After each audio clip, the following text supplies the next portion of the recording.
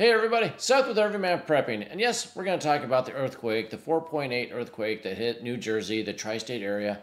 Not that it caused any damage or anything, but what effects did it cause to people? What did they think about it? How they react? To something good for you to learn from? What did you think about it? All that good stuff. We're going to talk about what they called it. How did they label it? I don't believe in coincidences. They used Lebanon for a reason. We're going to talk about that, and we're going to hit a few other news stories along the way that actually have more important meaning than this earthquake. But this earthquake took news by storm this morning.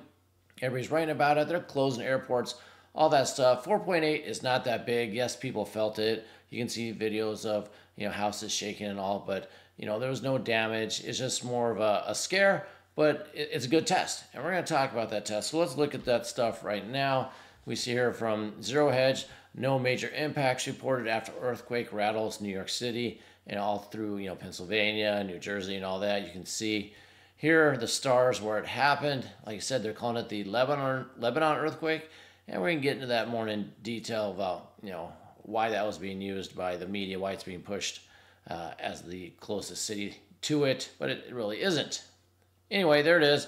People felt it. You had people in New York City saying they felt the impacts of it. They briefed the mayor. He comes out and gives a statement. All that great stuff. They closed the airports for a while over there, JFK and a few other ones in Newark. The ground stopped to make sure, the runway was fine. By the way, these things happen a lot in California all the time. 4.8 higher.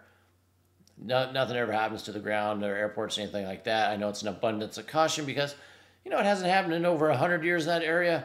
And it was more of a shock to the system than anything. So I can go on here and show you more stuff about people freaking out, that their house shook and everything. But that's not the biggest aspect of this.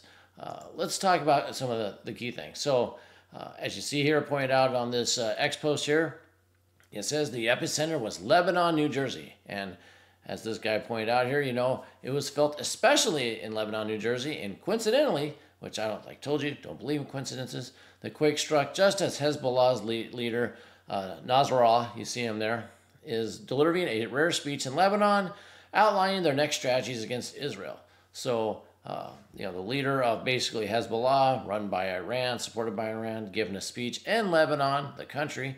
At the same time, an earthquake happens in New Jersey here, and it's kind of close to Lebanon, New Jersey, so let's use that name because we're pushing a narrative, That's big, tying the two together. What's happening in the Middle East with Iran and everything. Oh, but look, and coincidentally, an earthquake in Lebanon, United States.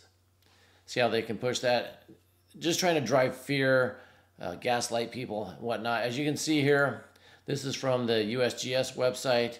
This is where the earthquake happened. Here's Lebanon. It's over here. It's not much of a city at all. It's pretty small. Could they have called it the Pottersville earthquake? They could have. Could they called it the, what is this, Califon earthquake? They could have. In fact, it's really close, as you can see, to Tewksbury Township. They could have named it that. But no, the media is running with Lebanon here because, well, it matches what's happening in the Middle East. So don't be gaslit by it. Don't be led astray. Yes, it's close, but they're just trying to push a narrative. Like I said, no real damage done. Nothing happened. But what is good to talk about all this is, how did you react when it happened? If you're in that area, if you're in the tri-state area, I'd love to hear in the comments below. Also, everybody, hit that like button. Let's get this message out. Subscribe to the channel if you haven't done so. Share the video, all that great stuff. I really appreciate everything you guys do for the community. But going on here, like I said, if you lived in that area, write down below what you experienced, what you noticed other people doing, what you did.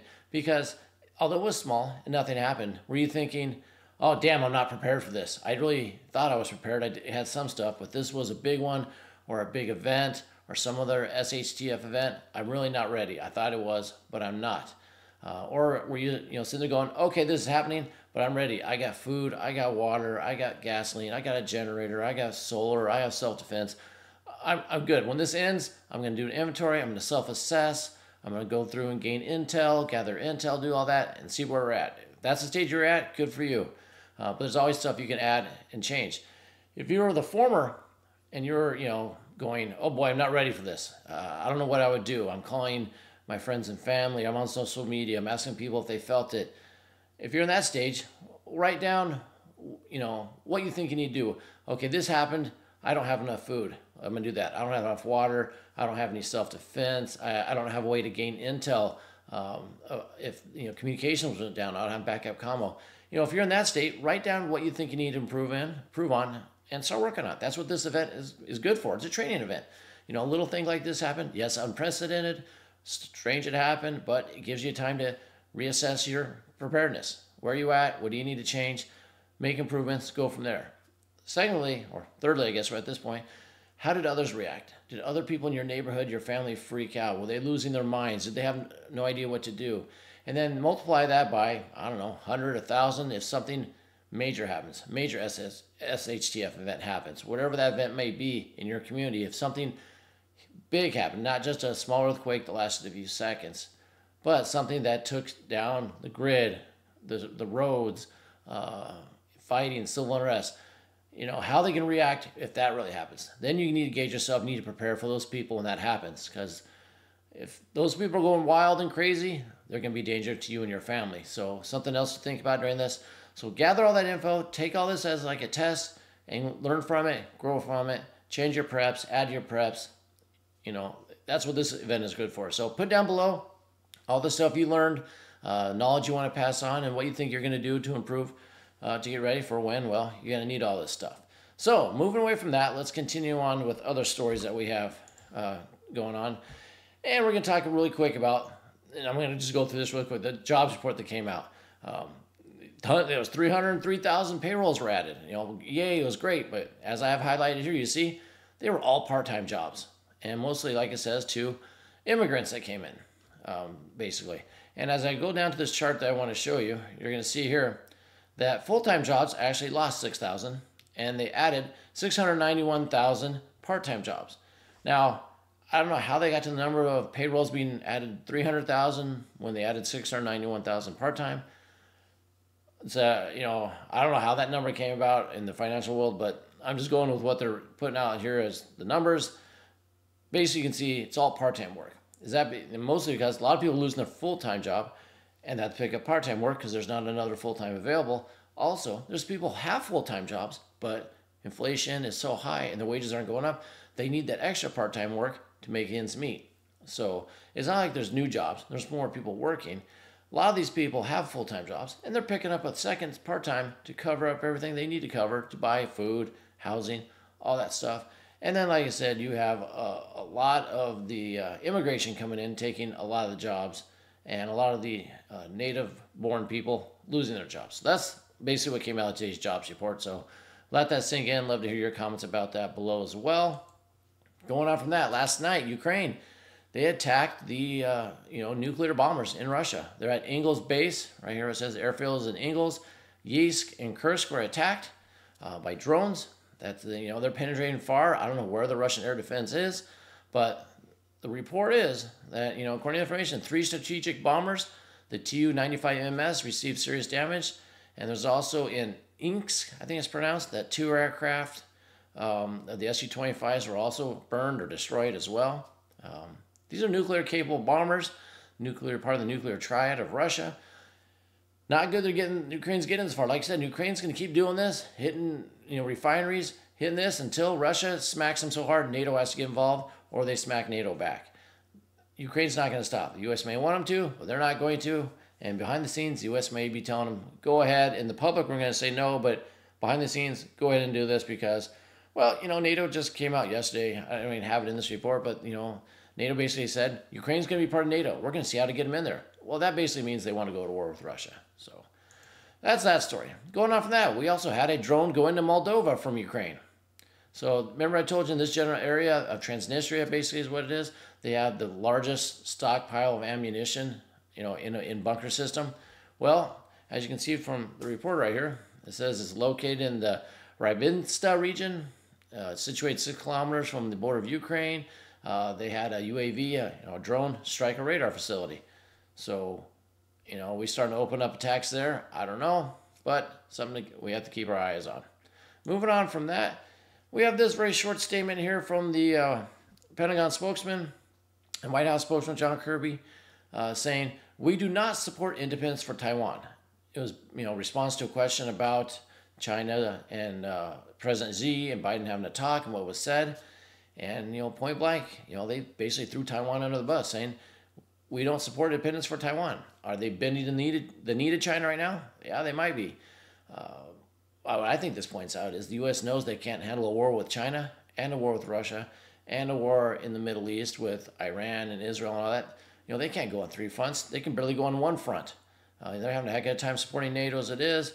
Not supporting NATO, but supporting Ukraine, giving them all the money and everything. What are they going to do if China gets involved? So I think they're trying to placate China. Like, China, please don't attack Taiwan. We don't, want their independence. So don't go after them. Everything's good there. We don't support it. This has had a lot of blowback from a lot of people, especially the Taiwanese, everybody else saying, hey, are you just going to let us hang out to dry? You're going to let China take us over? But that's what came out. They might change their mind a little bit, but I think this is more or less them saying, hey, we got our plates full with, Europe and Middle East. China gets involved, we're toast. Basically toast anyway, but this is basically an admission of that. And moving on for this, we have to mention the Eclipse again because more dumb stuff is coming out of this. This is the track 2017, 2024. And going on with the dumb things happening, the Texas Department of Transportation put out an X post. They said, due to the solar eclipse on Monday, what is expected to cause severe traffic delays, no size or weight permitted travel will be allowed on that day from midnight to midnight in the following counties. So Department of Transportation for Texas saying, if you're in the path, and you're truck driving, we're going to restrict the permits to drive through there with, it's overweight, whatever they said, size, weight permitted travel is going to be not allowed. Are they going to stick to that? They can pull people over? I don't know. They're saying it's because it's going to be, so much congestion. I'd believe that if we didn't have this map. So let me see if I can get a little bigger so you can see. So the dark line is the path of the eclipse, the total, totality of the eclipse, the darkness. And then this is the cloud cover. So red and yellow is mostly covered. You're not going to see the eclipse. It's going to get darker and then light after about 4 minutes. Green is the only place where you're actually going to view the eclipse. But if you look on the path of totality, there's a little tiny section in Indiana here a little bit, Illinois a little bit, Indiana, Illinois just a little bit, and then way up here in Maine, basically, maybe a little Vermont up here. Other than that, you're not going to see it. So you're going to tell me that Texas, which is all red, total cloud cover, they're predicting, that people are going to be flocking there to see nothing? Like I said, they're using an excuse for something. If something happens, not going to be because of the eclipse. It's going to be because, some man-made event. They're also saying, people are pushing, Iran's going to retaliate between now and the 9th. When I put out earlier, I said, hey, why don't they just do it on the 8th, time it with the eclipse, just totally blow everybody's mind, see that happen. So just be on your toes for Monday, keep your eyes open. Just like this earthquake that hit, don't freak out, don't overreact, just, be open to anything happening. Most likely nothing's going to happen, but hey, the opportunity is there for, like I said, a certain swan event or a certain flag event. So that's still going on. It'll be great when Monday's over and we can get through that and move on to, like I said, all these other problems we're having in the world. Now, lastly, let's check out gold and silver here. They're having a tear lately. They're going on a tear. So this is the current gold numbers. We're at 2,324 an ounce. As you can see, last week or so, we're spiking up. That happens when inflation is due to rise. People are protecting their assets. There's no trust in the U.S. dollar, the bond market. People are flocking to gold because it's, well, the original money out there. And that's what happens when traders, people, retail start getting nervous. And you can see it's shooting up. It's all-time high. This is all-time high for gold. And people are saying, what about silver? Well, let's look at silver.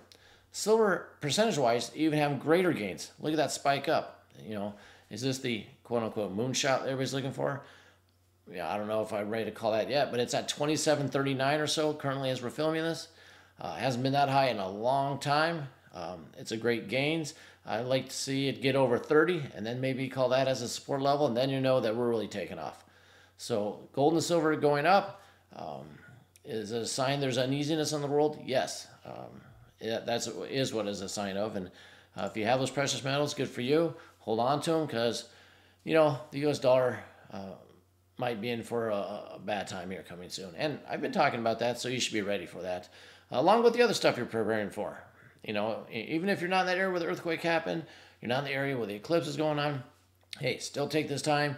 You know, go through your list. Do I have my food, my water, my self-defense, my camo, my housing, my bug out plan, my bag, whatever it is.